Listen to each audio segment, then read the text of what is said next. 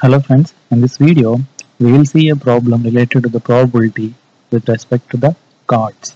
Okay, with respect to the cards. So from the pack of 52 cards, okay, randomly two cards were drawn. Two cards were drawn. So what is the probability of both the cards are being kings? Both the cards are being kings. Okay, from the pack of 52 cards, randomly two cards were drawn. Okay, so what is the probability that both the cards are being kings? Both the cards are being kings. So from the 52 cards we are selecting two cards. From the 52 cards we are selecting two cards. So the sample space n of s is going to be contain 50 to C2 favorable cases. Okay, 50 to C cases. Okay, so 50 to C cases. Okay, so in the permutations and combinations I told, if you are selecting R elements from N elements, so that is going to be NCR. Okay, when we are selecting R elements from N elements, so that is going to be NCR. So here N is 52 and R is 2. So that is going to be 50 to C2. So that is going to be 52 into 51 by 2 into 1. So that is going to be 226. 26 into 51, 6 into 1, and that is going to be 1326. Okay, 1326. So these are the number of elements in the sample space.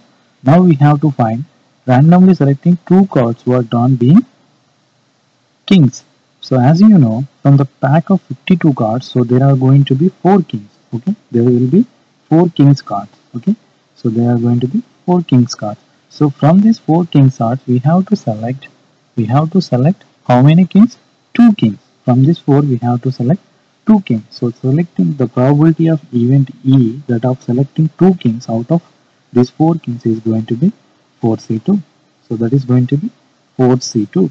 So 4C2 is going to be 4 into 3 by 2 into 1. So that is going to be 6. So that is going to be 6. So the probability of selecting 2 kings out of 4 kings is 4. I mean the favorable cases to select 2 kings out of 4 kings is going to be 4C2 is equivalent to 4 into 3 by 26. So as we know, this is n of E. I mean the cardinality, the number of elements in the event E. So that is the probability of E is defined as n of S by n of E. N of S by n of E by n of S. So the number of elements in the event is going to be 6. And the number of elements in the sample space is 1326. So 1326. So that is going to be 6 2 1. So that is going to be 1 by 221. So this is the probability of selecting 2 kings. Okay, selecting 2 kings from the pack of 52 cards. Okay, so I hope you got this one. Thank you very much for watching this video.